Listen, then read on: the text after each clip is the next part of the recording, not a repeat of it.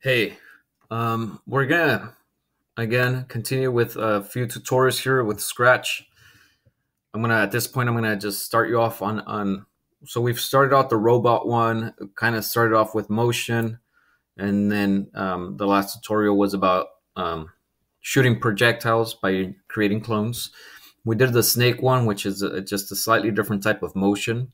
And today I'm gonna kind of start you off on another one. So I don't want to, I guess, overwhelm you with too many projects, but each one is kind of like a little bit different in terms of the motion involved with the sprite, and it gives you ideas when you start creating your own application, your own project. I'll call this the tank tutorial.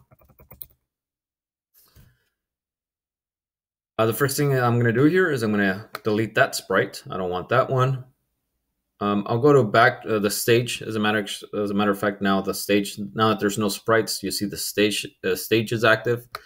I'm gonna make it. I'm just gonna fill it in all one color here. Doesn't matter what color you pick. I'll do black. So I fill that in. I'll put black here. Great. So there's the stage. Now I want to add a sprite, but I want to paint the sprite. So there we have it. I'm going to draw in here. I'm going to actually use white. Let's go to white. You have to kind of play around with these to get the color, the exact color you want. I'm going to draw like a little tank, which is just really more than anything a circle. So there's kind of like the circle. And then with a little like gun, which I'm just going to draw a rectangle to symbolize that. That kind of sticks out like that. So that's the gun. Perfect. Now, actually, well, let's give this a try. We'll see right now in a minute if this works or not. Notice that it's pointing to the right. The reason this is important to have it point to the right is because by default, the direction where you start pointing is to the right. It's 90 degrees. We've talked a little bit about that, but we'll see it in action right now in a minute.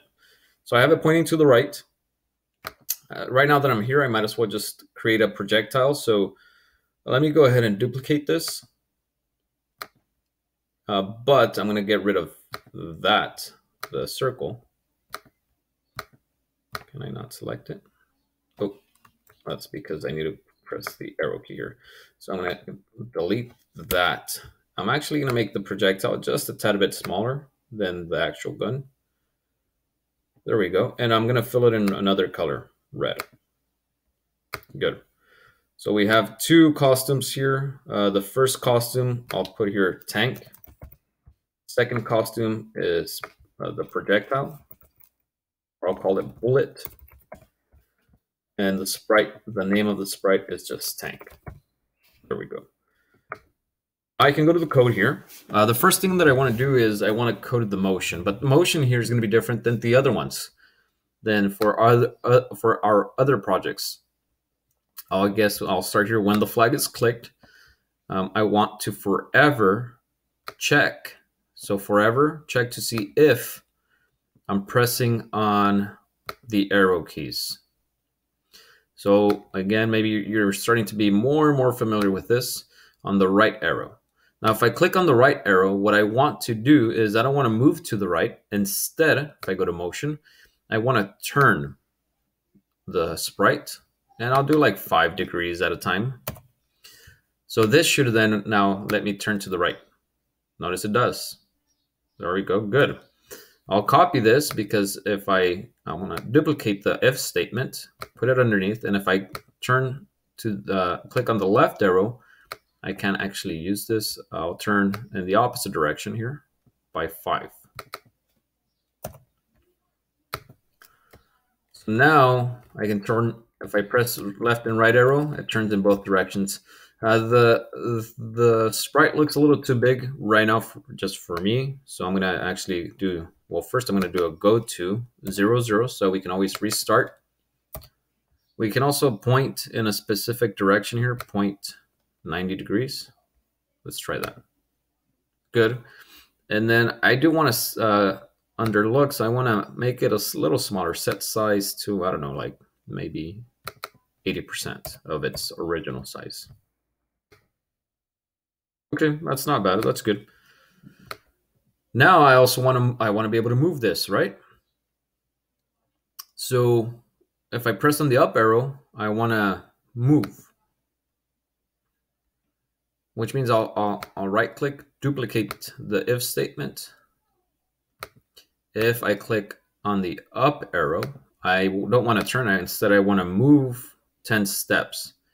Now, I guess I want to point something out here. When you move in the direction that you're pointing. Change X by moves sideways. Change Y by moves up and down. Notice that it actually moved right now. But move 10 steps, that moves in the direction that you're pointing. So right here, that if I click it, it moves. Well, it's trying to click the whole thing. If I click it, it moves to the right because it's pointing to the right. And if you want a little better sense of that, if you check the direction of the current direction, notice how if you move your sprite, if you rotate it, that changes. If I click on the up arrow, oh, I need to put up arrow here. I did. Move 10 steps. Notice it moves in that direction. It moves in whatever direction I'm pointing. I'll also let it move backwards, which means that I'll just duplicate this block. If I click on the down arrow, it will move -5. You know what? That's my kid. Bear with me. Okay, down arrow now moves backwards. Let me restart this, and then notice I can move. And I can actually move in circles. I can also move backwards. The size of this is still bothering me, so I'm actually going to shrink this to maybe 60%. Yeah, I think that's much better. Okay, good. So we have a different type of motion that allows us to turn, not just move side to side, up and down, which is convenient. This is supposed to be a tank. There are tank games online, okay? You can actually look them up. So now let's once again code a little bit of a projectile, a shooting action.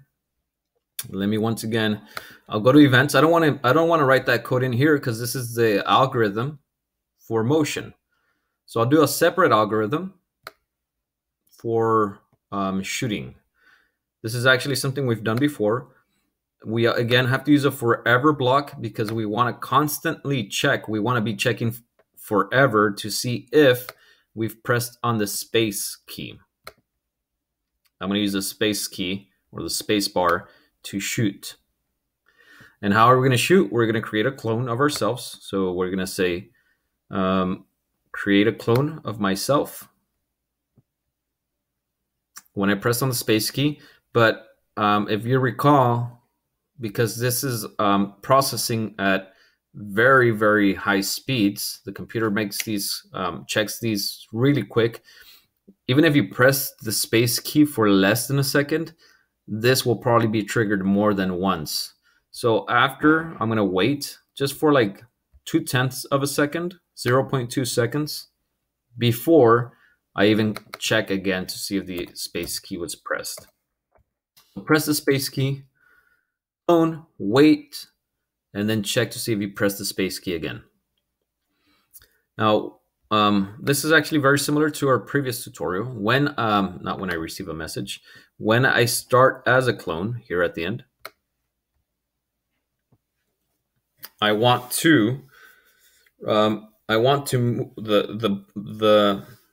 the clone to change costumes because I want to use the bullet here. Switch costume to bullet. I think I might have to shrink, since I had to shrink the size of the tank. I'm guessing the bullet is going to be a little too big, but we'll just try it. Then I'm going to go to repeat until. Where is that? Right here. So until we meet a criteria, we want to repeat the motion, which is in this case, because the bullet is a clone. The bullet is a clone of the tank. The bullet will point in the exact same direction that the tank is pointing. So I just need to move 10 steps, forever move 10 steps in the direction, in this direction, which is the tank direction. And finally, I do want to sense whether the bullet has touched the edge of the screen here. So repeat until touching edge.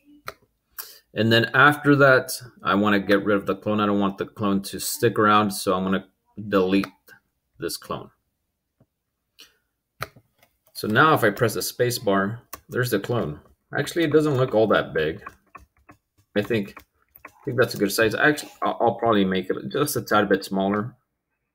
Under looks, we want to set size to, I don't know, like 80%.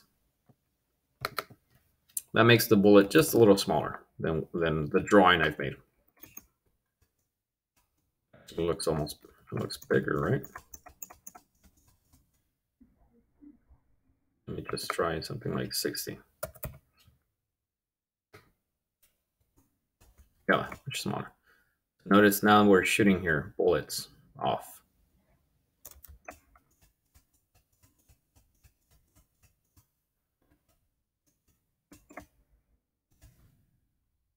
Go backwards.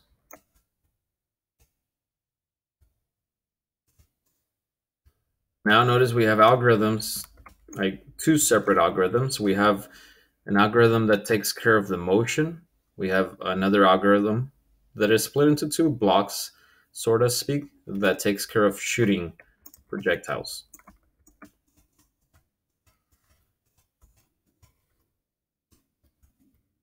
So again, just one more type of motion here. One more thing that you can do. I'll uncheck the direction. That was just for you to see that the direction of the sprite changes as you're turning. So that's gone. And that's the end of it. The next thing would be to put enemies in here. So have some enemies come from everywhere and anywhere. For that, we'd probably add a separate sprite. You can maybe look one up, just a quick enemy, or you can make one. You could draw one. We could have maybe, let's see here, something like, let's put insects. I see a bug there, but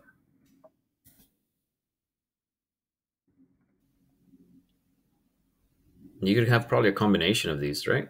So ladybug 1, ladybug 2. Notice this one has multiple costumes. This doesn't. Ladybug 2 is probably a good one. We could have ladybugs coming from all over the place. So in here, we'd write the code for the motion of the ladybug. I'll actually spend the next tutorial video coding that in here.